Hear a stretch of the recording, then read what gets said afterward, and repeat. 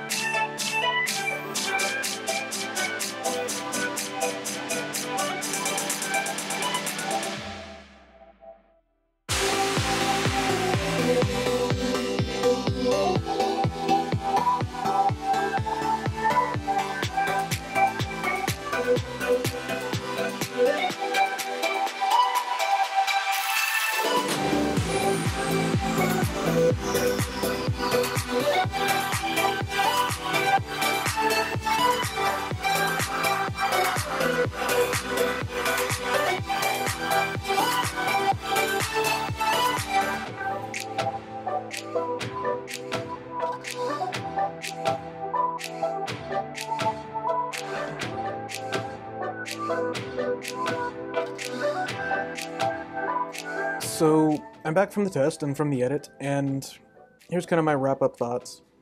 I've never actually shot with Cinema DNG before. I've never had a camera capable of doing it, so I was really excited to try this test out.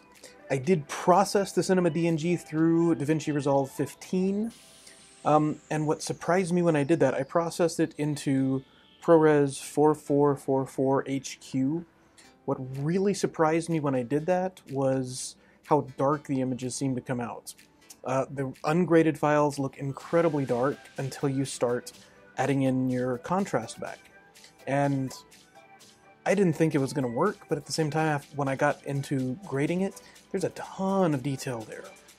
I was really impressed with how much detail the Cinema DNG held when compared to the raw ProRes. There's nothing wrong with the raw ProRes, but the Cinema DNGs just worked really well. I was able to get the image to look the way I wanted a little faster and a little easier with the Cinema DNG.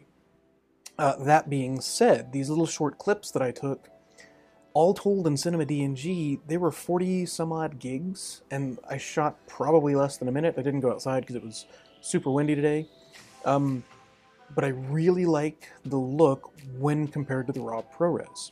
Now when I processed that through DaVinci and exported them, I ended up with about 24 gigs of ProRes 4444 HQ, and the ProRes files that I shot, which are not the exact same length as the Cinema DNGs, but they were very similar in length, ended up to be about 20 gigs. So you're not saving a lot of space compared to the highest quality ProRes, but you are saving about half as much space as a Cinema DNG.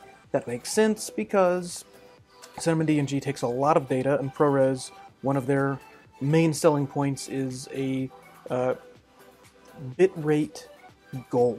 Like, they always try and get the bitrate of the file into a certain file size. At least that's my understanding from what the white papers say.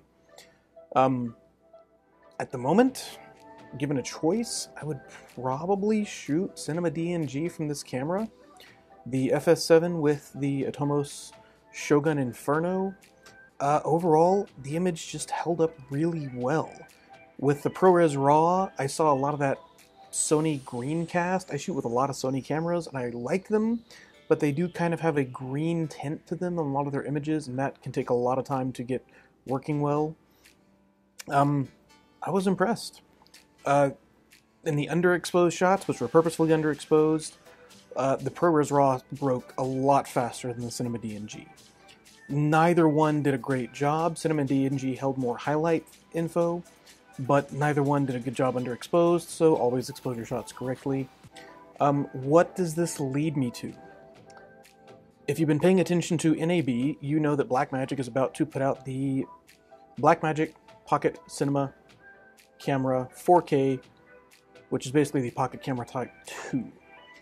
I'm super excited about that, and one of the first things I thought when I first started reading about it and studying it was, I wonder if they're going to get Prores Raw. At this point, I don't know if I like that. I would probably just shoot Cinema DNG. It's going to take a ton more file space, but at the same time, the images coming off of the Cinema DNGs are really, really nice. And I'm sure people that have shot with Cinema DNG before know that. If you only have ProRes RAW and you have a choice between ProRes RAW and no RAW, that's a hard press to say, because the file size you're going to be getting is huge in terms of the difference it's going to make. So, wrap-up thoughts, too long, didn't listen. I really like Cinema DNG. I was really impressed with how it works. I could scrub through both in DaVinci real-time on this machine. It's a 2013 MacBook, pretty high-end, but at the same time it just did a really good job holding up and actually transferring the files and playing back the files. So, I don't know right now. I like Final Cut Pro 10, but at the same time, the fact that ProRes RAW only works in Final Cut 10 at the moment, I don't know. It's a tough call at the moment. I'm trying to learn more about DaVinci Resolve, especially now that they're incorporating Fusion even closer than Adobe does with After Effects. It's going to be interesting. This is a very fascinating time to be a filmmaker. And it's exciting, and there's so many options right now. Something I always have to remind myself is, all these things, they're just tools. What's really important is the stories that you're telling, whether that's stories of testimonials after surgeries or narrative films. It's using the best tool you have at your disposal to tell the best possible story. What that's going to be is individually up to you. For the moment, I'm really liking Cinema DNG, so we'll see. This has been Michael, thank you very much, and we will catch you later.